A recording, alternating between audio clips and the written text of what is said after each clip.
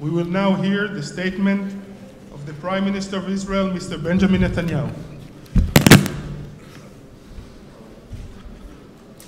Prime Minister Mitsotakis, our good friend Kyriakos, welcome to you and your ministers on behalf of the Israeli government and the people of Israel. This is the first G2G, perhaps in the world, I don't know, in the Corona period, or one of them. I think this reflects two things. It reflects the fact that we have been both quite successful in battling the Corona epidemic, and it also reflects the tremendous friendship that is building between Israel and Greece. Recently, we celebrated 30 years of upgrading the relationship to full diplomatic relations. This was done by your late father, who was also the Prime Minister of Greece. So there is a closing of a circle and the beginning of a continuing a direction of close ties. These ties are very natural between Greece and Israel. First, because there's a kinship, an ancient kinship between us. Jerusalem and Athens, Athens and Jerusalem are the two foundations of Western civilization. We're very proud to be the bearers of that legacy, and we're very proud to be the joint bearers of that legacy. Second, there was an anomaly that for some reason our two modern democracies at the edge of the Mediterranean, in the Eastern Mediterranean, did not have these close and natural contacts. And so once we established them, everything started to flow, and it's flowing in the right direction. We have common interests, we face common challenges, we have extraordinary common opportunities. The challenges in the world and in our region are obvious, everything from firefighting, Greek pilots. I always mention this, Greek pilots, a Greek pilot extinguished the fires in Haifa a few years ago. We have complementary emergency services. We cooperate there, and this, of course, extends to a much larger goal of ensuring security and stability and prosperity in our region. And prosperity can only be ensured if we can ensure security and stability. There is widespread defense cooperation, both in training, now in defense projects and various possibilities that we believe we can cooperate in to assure that stability and that security in our region. This extends to cybersecurity and the joint efforts that we're making in this regard. It extends to intelligence sharing, to every field that enables our two democracies and our two countries that seek peace and stability to assure peace and stability in our region. The opportunities are vast. They include physical resources and the products of the mind. The physical resource, the obvious physical resource is gas. We have findings of gas, substantial findings of gas offshore. Cyprus has that too. And our most important project, which we discussed at length and will continue to discuss over lunch, is the laying of the East Med pipeline that will connect the gas fields of Israel and Cyprus through Greece, through Cyprus to Greece, to Europe. This would be the longest underwater pipeline in the world. We're committed to it. We discussed about how to advance it. On the products of the mind, we talked about the vast potential that our cooperation can do to enhance the capacity for innovation in the high-tech industries in both our countries. Greece has an abundant supply of very talented engineers and scientists, and Israel is obviously in that place too, and we seek, our high-tech industries seek to expand their abilities, and there's no better place to do it in Greece. That's already happening in Cyprus. We think with the reforms that you are bringing, Prime Minister, to Greece, and the fact that the markets are taking note, everybody's taking note, well, I can assure you Israel too is taking note, and I think the Israeli high-tech industry is eager to hear your vision of the future this afternoon. So you know that you have not only our blessings, but our confidence in the direction in which you're putting Greece economically and in the joint cooperation between us in this area as well. It will serve both our economies and both our peoples. The final area that I'm going to mention today, we have other areas, obviously, of cooperation, like marine agriculture, which I think is the way to feed the world's population in the future with proteins. We have many fields of potential cooperation, but the one that I'll talk about is a simple one. It's called tourism. We had an incredible 1.2 million Israeli tourists in Greece last year. 1.2 million Israeli tourists. When I first met one of your predecessors, the number was, I think, around 50,000. So it's grown. I promised him that it would get up to 400,000. It's tripled since. This is an expression also of the sympathy and the high regard in which Israelis hold Greece. Obviously, we've had a problem. We were expecting to be able to increase that number easily, but Corona is getting in our way. We are looking now at the possibility of targeting the opening of tourism, in which case Greece and Cyprus will be the first points of destination. And we would like to set August 1st as a target date. This is contingent on what happens in terms of the numbers of the epidemic, whether we keep it under control. But if we are satisfied with the numbers, then what we would like to do is target August 1st as the opening, the date of the opening of the skies. אנחנו מדברים פה על יעד, תאריך יעד של 1 באוגוסט לפתיחת השמיים, ליעדים קודם כל של יוון וקפריסין. זה תלוי במה יקרה במגפה, מה יקרה עם הקורונה, אבל אם המספרים יאפשרו זאת, זהו תאריך היעד לפתיחת השמיים, זו בשורה חשובה מאוד לישראל, אני מאמין גם ליוון.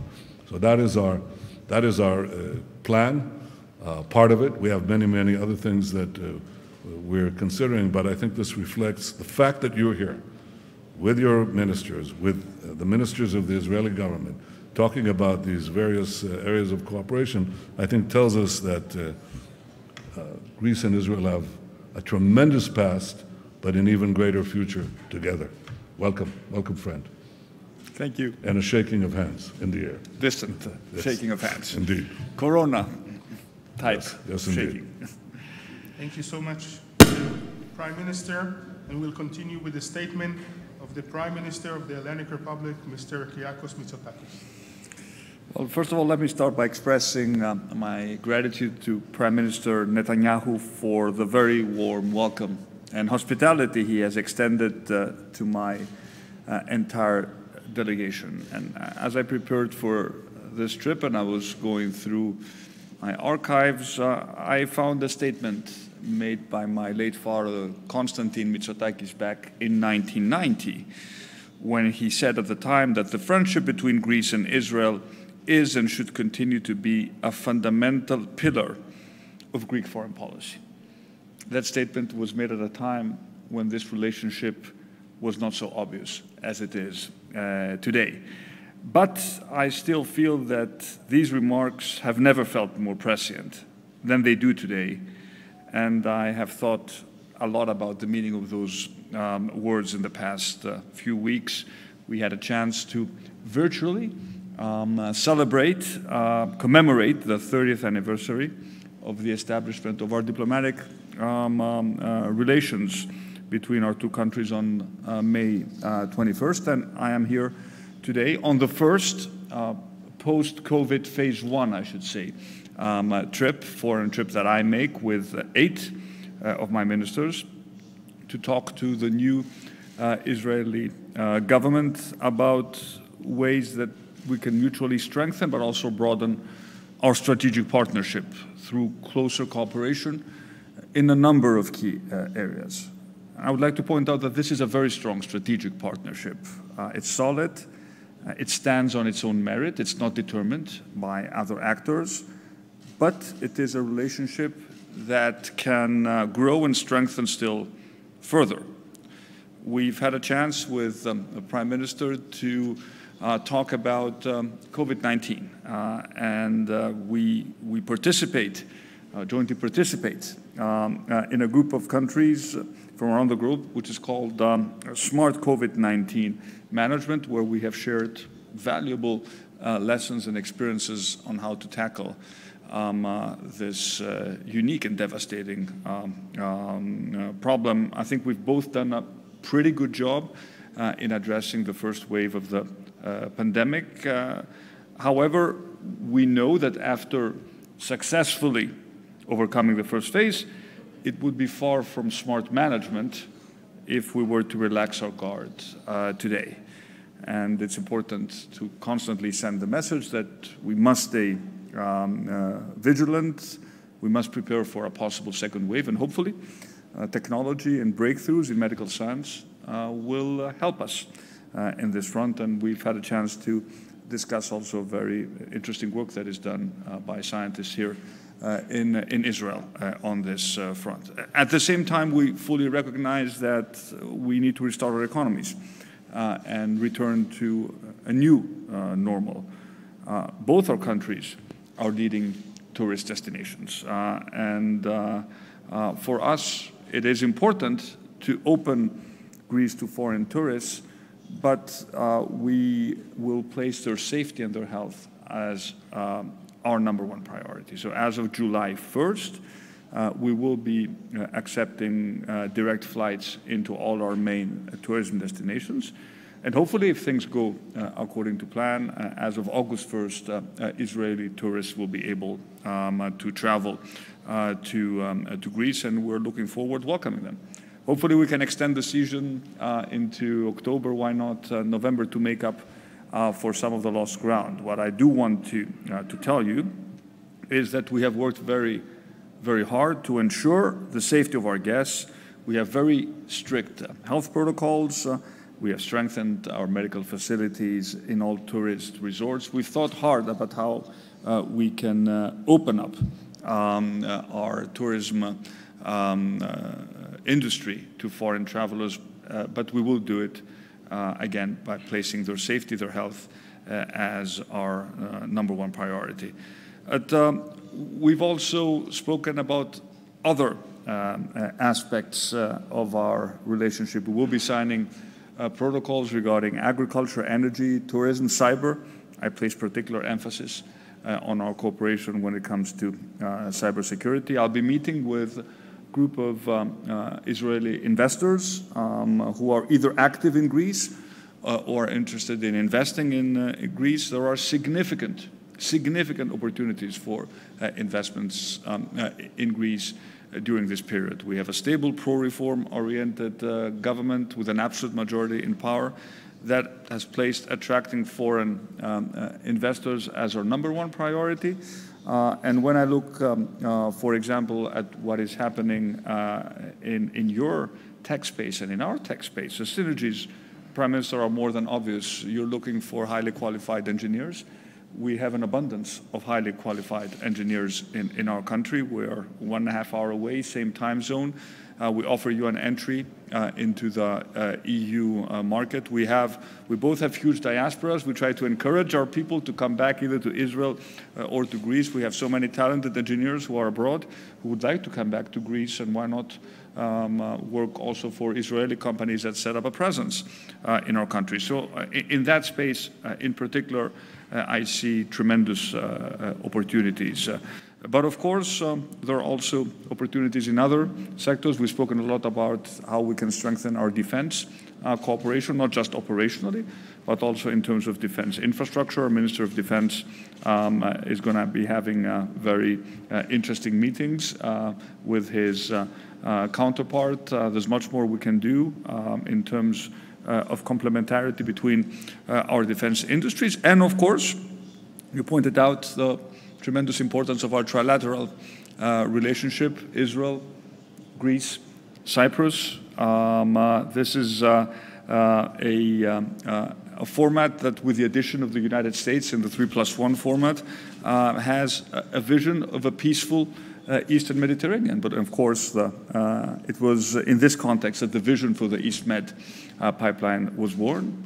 We're very, very happy to have you in Athens on January 2nd, when we actually signed the pipeline, and looking forward also bringing Italy on board and starting in earnest to work on this emblematic project, which is a project of great interest for Europe as a whole, because we're looking for alternative sources of natural gas, and we're looking to exploit whatever gas is found in the Eastern Mediterranean. Of course, we also had a chance to talk about the broader region. I set out what I consider our view to be regarding Turkey's aggressive behavior in the Eastern Mediterranean. We consider this activity to be a threat to regional peace and stability, raised with the Prime Minister recent incidents of illegal and provocative Turkish behavior at our sea, air, and land borders, and of course spoke a lot about the destabilizing effect that Turkey has played vis-à-vis its relationship with Libya, and what we consider to be a completely null and void agreement regarding the delimitation of maritime zones between those two countries. We will always pursue peace, having at the foundation the respect for international law and the United Nations Convention for the Law of the Seas. These are the main principles that we applied when we signed a delimitation agreement with Italy a few days ago, and it's exactly on these premises that we want to build a framework for broader regional cooperation.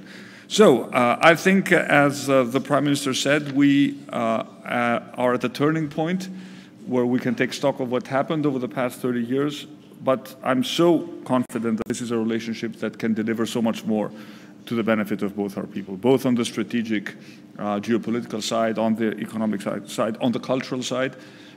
We always feel so much at home when we come to Israel, and I'm sure the same, I'm not sure the same applies to Israelis visiting Greece, and this is a relationship that goes back for thousands of years, and it can only grow stronger and have a brighter future. So again, Prime Minister, thank you so much for the warm welcome.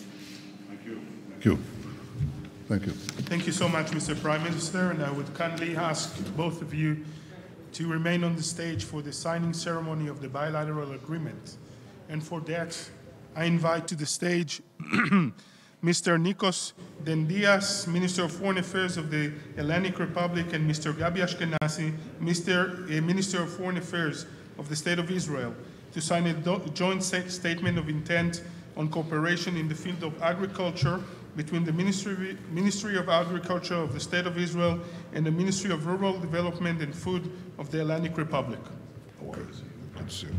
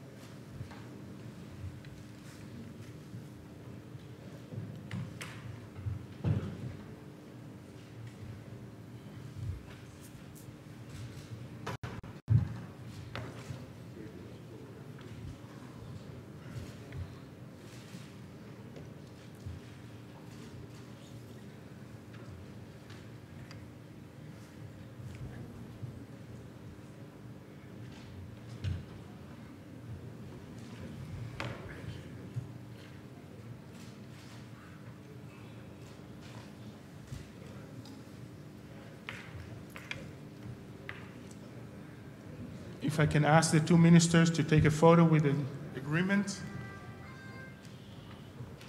Masked or unmasked? stay far apart. I'm the only one who absolutely insists on just constantly nudging my colleagues To wear masks. to separate primarily, so they don't get close. Thank you so much, Ministers of Foreign Affairs. And I now invite Mr. Konstantinos Chatzitakis, the Minister of Environment and Energy of the Hellenic Republic, and Mr. Yuval Steinitz, Minister of Energy of the State of Israel, to sign the joint declaration on energy.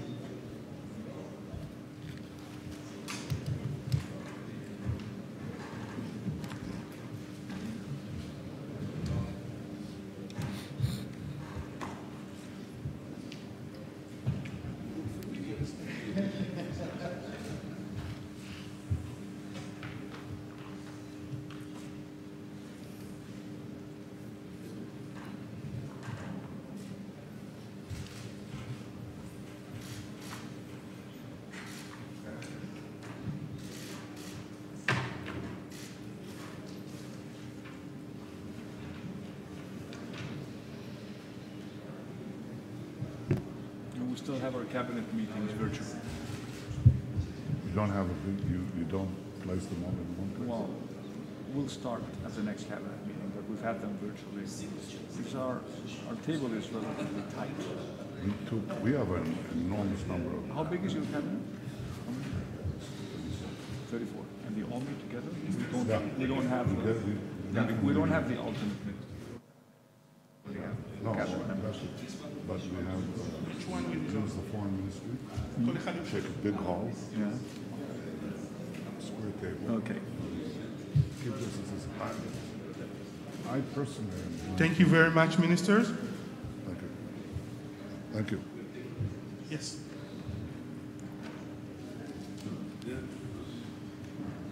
And we'll continue with the third agreement, and I invite to the stage Mr. Haris Theoharis, Minister of Tourism of the Hellenic Republic, and Mr. Asaf Zamir, Minister of Tourism of the State of Israel, to sign a joint statement between the Ministry of Tourism of the State of Israel and the Ministry of Tourism of the Hellenic Republic on cooperation in the field of tourism.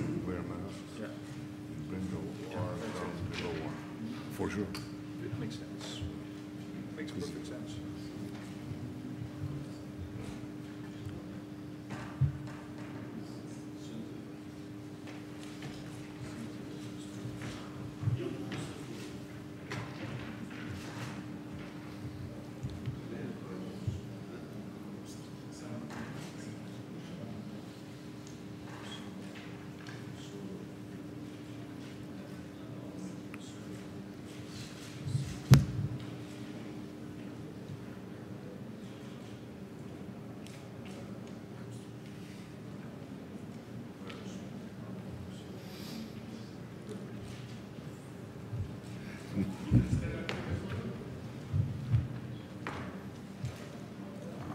No, we don't ask what we did.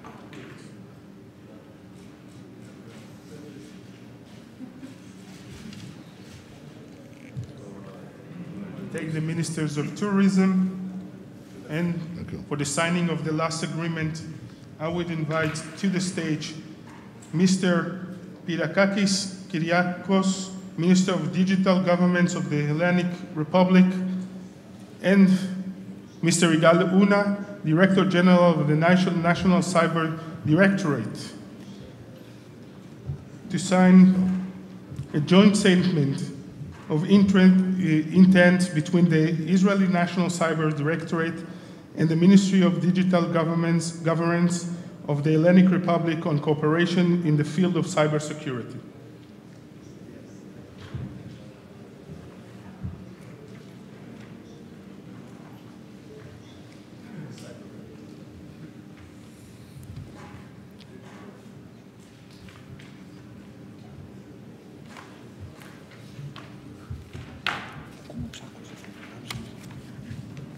Virtual.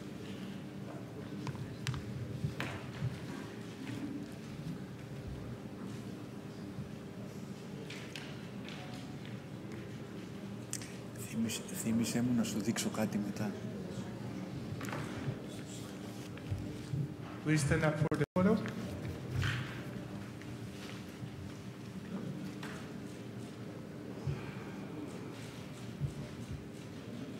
Thank you very much. The signing ceremony is over. Now we'll continue for the traditional photo of the two governments.